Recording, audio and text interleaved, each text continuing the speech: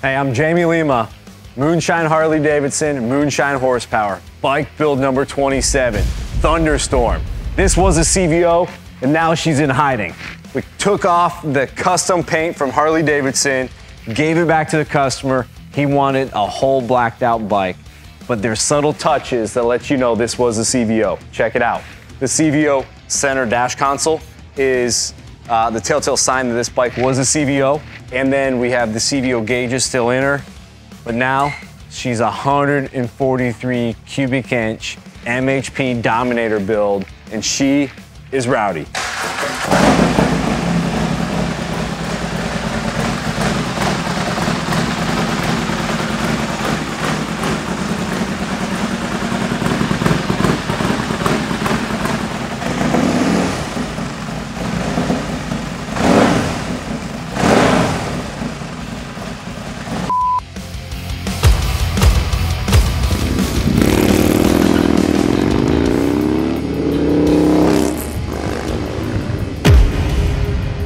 So this was a CVO with the CVO paint on it. We took the CVO paint off, gave it to the customer. It's what he was looking for. He just wanted a completely blacked out bike. Something that would typically tell you it's a CVO would be the black granite engine. But if you notice in here, this one's special. We went fully polished on pretty much everything. So if it was black granite and it was the CVO color before, as far as your cylinders, your engine case, your transmission, we went full show polish on it. Wanted to do something different. Customer was on board, wanted a show bike that he can ride, and it came out beautiful. A little bit of lightning. Lightning's a crack of nice bright color in there. That's why we have the chrome, the polished engine, and a Thunderstorm's dark. The bike is dark. 143 cubic inch. This is our Moonshine horsepower, 143 Dominator. So when we do these 143s, you know, we have several on there that make well over 180 horsepower. Some of the limiting factors we see on these bigger cubic inch motors is exhaust and air cleaner setup. If we don't have enough air going in to the engine, it'll pull down the top end of the performance on it. This air cleaner is sacrificing a little bit of top end peak because it just can't flow everything this bike needs. And we could do a bigger exhaust if we swap this Thunder header out for a Burns 2-in-1, instantly 10 horsepower gain. But to have this look, have the sound behind you, and be able to tour with it, a couple things are gonna be sacrificed, you know, if you're going with a certain look. So this dyno, 175 horsepower at 6,300 RPMs. It made max torque at 4,500 RPMs. And as soon as you roll in a throttle, it's basically 140 foot-pounds of torque, and it just carries 140 plus foot-pounds of torque past 6,500 RPMs. And it's a very nice and smooth torque curve.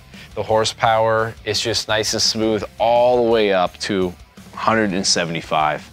I mean, if you're trying to race the bike and you need more horsepower, we can get it with some additional tweaks as far as air cleaner setup and exhaust setup. But for an everyday rider on 143 cubic inch, monster build, power all over. You're not downshifting. You can wheelie this bike first, second, third very easily. You're gonna get to 60 miles an hour super fast. You're gonna get to 100 super fast. It's a monster. They're just rowdy, that's all I can tell you. Instant throttle response. It doesn't matter where you are in the RPMs. There is no replacement for displacement. So 143 cubic inches and full show polish. These cylinders, to get like this, we start them off with our MHP CNC Game Changer cylinders, and then we have them polished.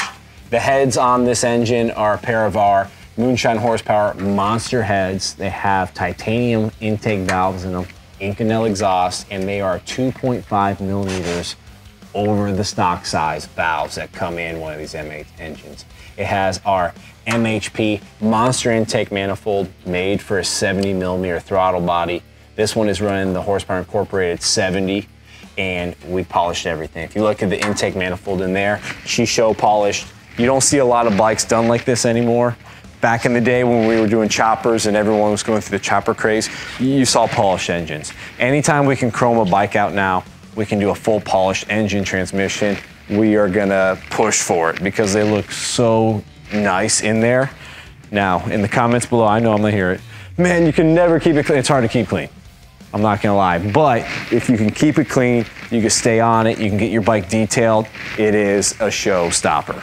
So if you're new to the videos, fully built lower end, we run the MHP Lightning rods.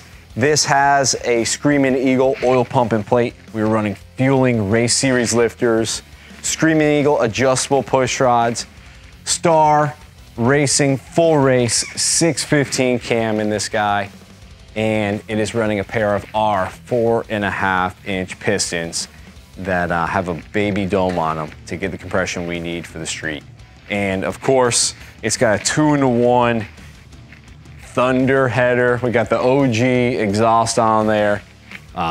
Sounds great, ties in really well with the build. We need a larger primary pipe, and we typically don't want to go over full race exhaust that is a short exhaust on a bike that's going to be ridden daily or going to be a touring bike with 2 up. So when we go to a 2-in-1 for a long exhaust on a big boy motor, the Thunder header has a larger primary diameter, allows us to get a little more horsepower out of it. That bike is beautiful. I wish this bike was mine. I thought my bike was nice until we built this one. Whew. So carbon fiber rims, got BSTs front and rear.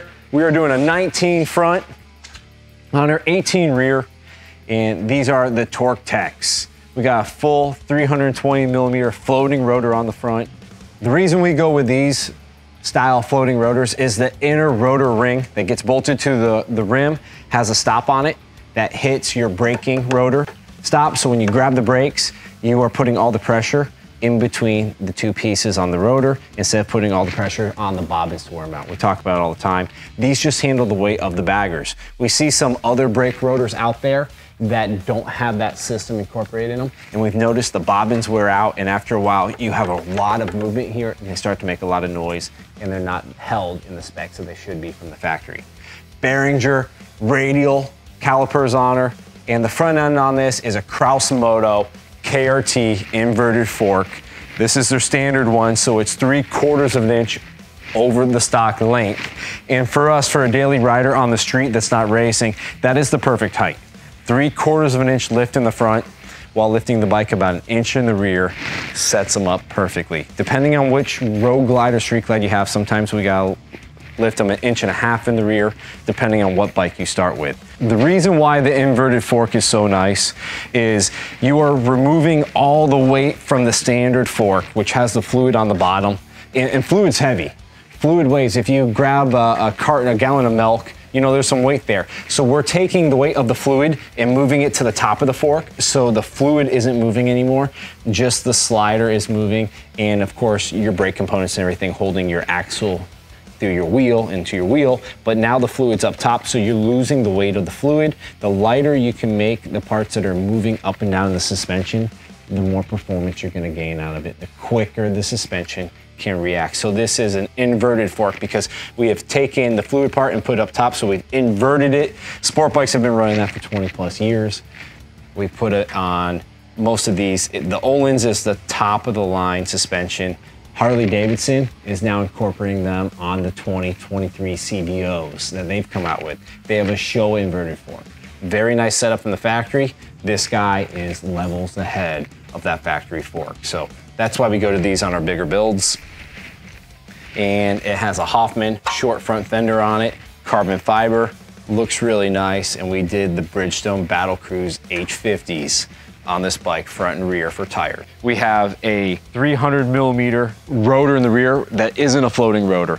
It's a thicker rotor. And the reason we run that bigger rotor on the rear that's not floating is when you have a bike that weighs 800+ pounds and you're using rear brake by itself, and that's the only thing that's stopping the bike, it's a lot of weight on one rotor. So we want a really robust rear rotor that's not gonna warp on you, that's not gonna cause problems. And the rotor we use on the rear, we've never had one give us a problem, so we run them. And when we find a product like that, we're just gonna use it for all of our builds.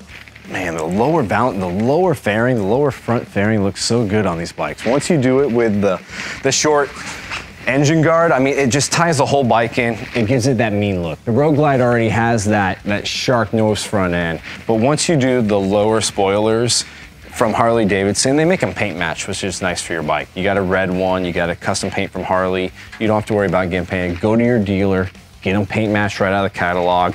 It makes the look of the road glides. That was one of the best things that came out after they released the Rushmore for the front end of this bike, and it just changes the whole look of it. On the oil cooler down there, anytime we're doing a bigger motor, we are adding Harley Davidson's fan system to the oil cooler. If you have a Screaming Eagle, they come with it stock. If you have a regular bike, they don't have the oil cooler fan on it, so buy the oil cooler fan kit for your bike. It's just nice. If you're at a stoplight, it's able to draw air through that cooler to keep the head temperature on your bike down. Anytime you're doing a big build, a couple things to think about. The finishing touches, the powder coat. On this bike, we have a really cool powder coat. It's black, but when you get close, it's got a gold metal flake in it. And when you look at it, you're like, oh man, they powder coated everything.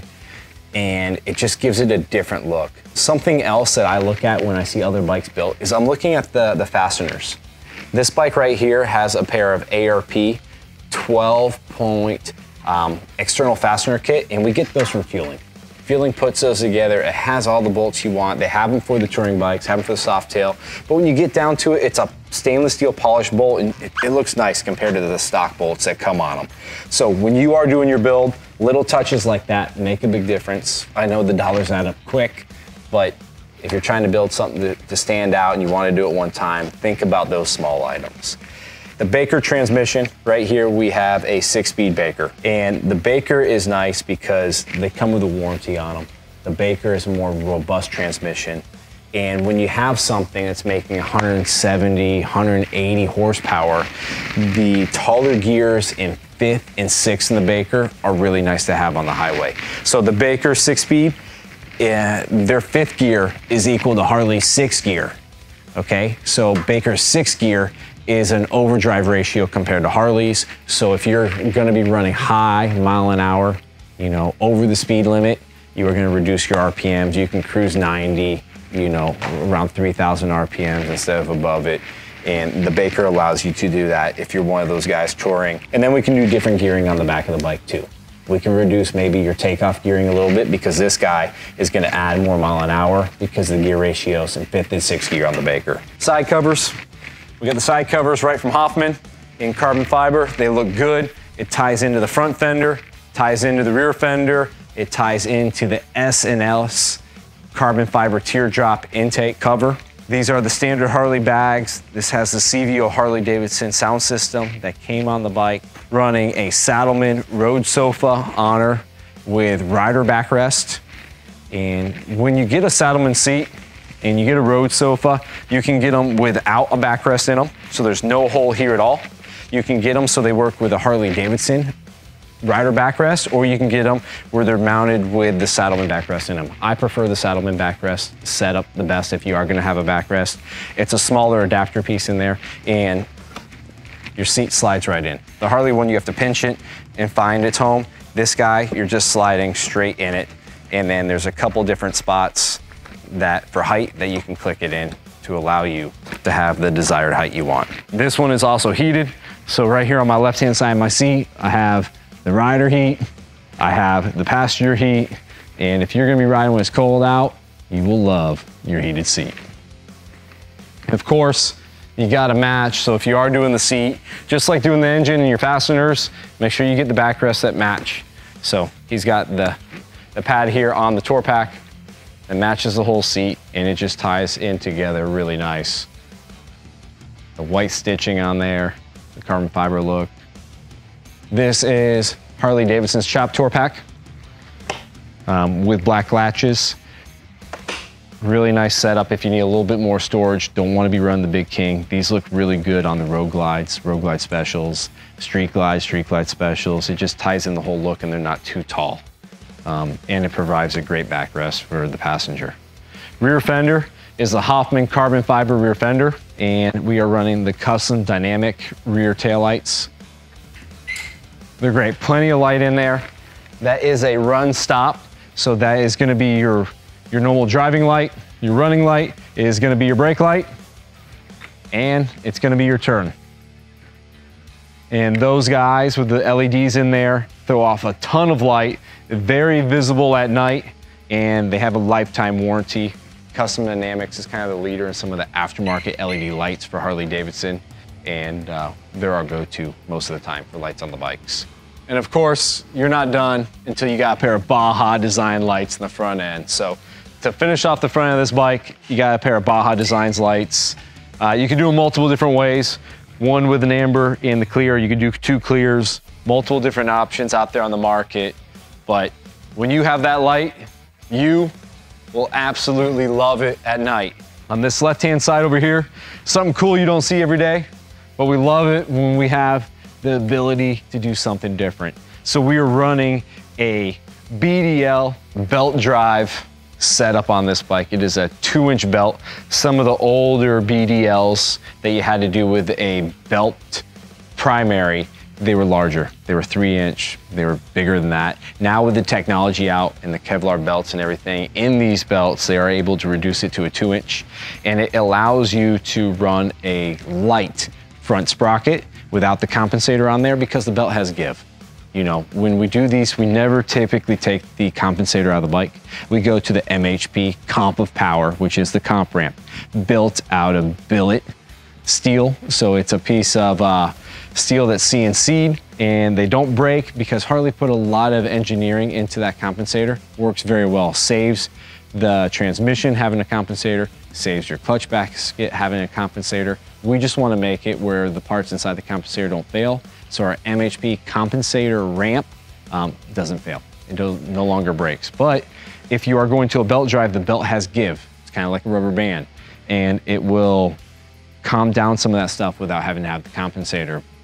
Some pluses on it: it's light, the clutch is aggressive, and it has a unique sound. Your Harley's now going to sound like a Ducati.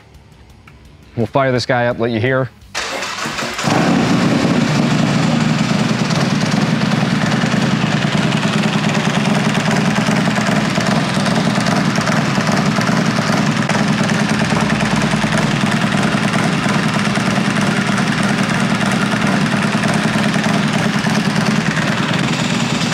Yeah, and this is your BDL open primary. Very cool setup. We were able to powder coat some pieces on it. We powder coated the cover. We just wanted to tie it into the whole build. The transmission top cover is also powder coated. Really unique setup. Customer wanted to stand out, be different, and this allows someone that's never seen one walk up, be like, what is that? And it just ties the bike in. Looks really nice on this left-hand side. It's gonna hold the power that this 143 puts down. And we finished off the final drive with a chain conversion kit. So right there's your 530 chain. The chains are strong. Don't have to worry about ripping a bunch of teeth off your belt. You have more maintenance with the chain, but you never have to worry about a failure typically. You are gonna replace the chain a lot more than you would replace the belt. A lot of times when you got a belt from Harley Davidson, it was for the life of the bike, unless you had a lot of power and you're ripping the teeth off or you possibly snapped one. The chain, a lot more maintenance. You have to clean the chain. You have to re-lube the chain. You have to adjust the chain more. It makes more noise. But if you have a bunch of power you're putting to the ground and you don't want to have a failure on a belt, that is what you want to do to go to it. And of course, we have an aluminum swing arm wrapped up under this bike, powder coated black. It's a Behringer polished radial caliper on the Kraus radial brake mount. And we didn't have to do a rear axle kit on this bike because when we do the aluminum swing arm from Track Dynamics, it has the rear axle adjusters built into the swing arm. Whew, look at that big boy speaker. I'll tell you what, these are really cool. These Rockford speaker kits that we get from Harley, they have a factory plug that's sealed, and it seals so good. They're a little bit harder to get out, but it's watertight. You take out your plug for your subwoofer, you grab her. If you have a tour pack like this on the back, you just gotta be careful not to hit your tour pack, and your 10-inch sub comes right out of your back. You wanna ride with it, you have it in it. If you wanna take it out, it comes out that easy. That's right from Harley Davidson. We have to cut the side of the saddlebag to allow the air to escape in and out. There's 2 little guys here. If you are taking your sub out and you were gonna ride with stuff, there's a cover that covers this with 2 little wing nuts that go on it, and that way it's watertight again, and you can ride with it like a normal bag. Your plug right here is gonna be left in your bag, and your amp is in the very back. So really cool setup right from Harley. The only difference is now, because we have that setup, it's a little bit harder to get the bag off. You have one quick disconnect and you have one where it's bolted, but the shocks right here underneath the bike, we have a pair of wheel burrs, and the wheel burrs will automatically adjust height for just the rider or for when you set up a passenger. So this is a touring shock. We like the wheel burrs for this setup when you're riding a passenger a lot, because it does its job really well, and it is a very plush shock. The subwoofer, he's got on both sides 2 10s, one on the right, one on the left. Real simple installation. They have cool, unique handles they put on these right here. They have a handle in the back, so it's very easy to hold on to this guy. You don't have to recalibrate the radio or anything when you take them out or put them back in. So put this guy back in. We just want to make sure we're not going to hit that tour pack. We're going to slide her right down into her home. If you look, the reason why we have to put this here is there's just not enough room for the normal bag hold. It is a little heavier setup in the bag too, so that is a little more secure. And then you are going to take this wire here, goes right underneath there, and just going to go straight in. Now you're back set up with your subwoofer in your bag. Now the front end, just like most of our builds, this has the Moonshine horsepower Wolf 1 with solid gauge mount that is made by Craftsmanship for us with our specs. We designed the solid gauge mount in collaboration with them. You can only get it from us. Only works on the kickbacks. This is a 10.5 kickback riser setup from Craftsmanship. It has a 2.5-inch fly moto bar. So this is a total of 12.5 inches of bar setup over stock, you know, from your triple tree. So it's a 12.5. You have full adjustability of your bar. So it's like a normal T-bar setup with full adjustability. And the reason why it's a full adjustable is we can move the bars forward and back to get the roll exactly how you want them. It's adjustable because you swap them out to different bars, and the position where the risers mount to the mounting location from Kraus, there's multiple different options. We can mount them to the stock location on the triple tree, which would be right here, which we typically mount them. But every once in a while on a touring bike, when you're sitting back in the saddle, especially if you're riding with a rider's backrest, you're not sitting straight up and down where you maybe want your bars up front. You're kind of slouching, you're relaxing, you got the highway pegs up front, and you're gonna be sitting back a little more. So that's when we will go to what is called the Craftsmanship T-Rex plate. T-Rex because, you know, T-Rex has little arms, so we're trying to get the bars closer to you. So that allows the bars to come back 1.5 inches closer to the rider. And it's just putting them in the pocket of where they want to be sitting. Just multiple options to be able to move them. That's why we say they're fully adjustable for the setup for a T-bar style bar. Of course, our main reason for running the Craftsmanship setup is we're not running the polyurethane or rubber handlebar isolators down here at the bottom and having a total amount of 12.5 inches of torque on those rubber bushings. In Kraus's setup, he has engineered the bushings to be right below the handlebars. So no matter where we move the handlebars, the bushings are always right below it. And we're typically running a 2.5-inch bar. You have about 1/2 inch of riser, so you only have 3 inches of leverage. That way when I'm pushing on this guy, kind of, you know, with some strength, you're not getting a lot of flex. If you go to a stock bar, you go to some other aftermarket bar setups out there in the market, some other T-bar setups, you come to your bike and you push it forward like this, and you'll see quite a bit of movement. Anytime you're pushing the bike into a corner, you're stopping fast, you're taking off fast, you're picking the bike off the kickstand. The more rigid we can make this while maintaining an isolator to reduce that vibration to your hands, the better the bike's gonna feel. And the more comfortable you are gonna be on your motorcycle. So that's why we always go the setup. Of course, got our favorite grips of choice. We have the Performance Machine grips on here with the Renthal rubbers. We talk about it all the time. It's just a narrower grip. The rubber feels really good. You're not gonna be slipping around.